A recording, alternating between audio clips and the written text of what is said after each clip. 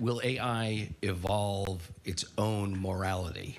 I think people get very confused about whether they want AI to be a tool or a creature. And I don't, I'm very much in the tool camp. I don't think AI will have independent morality.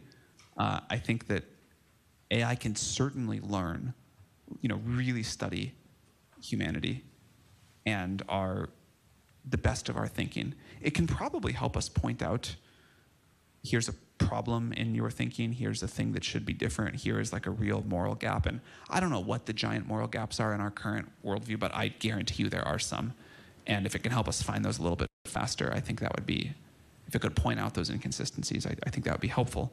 But I think it is easy to sort of impute creature-ness on AI that is not there.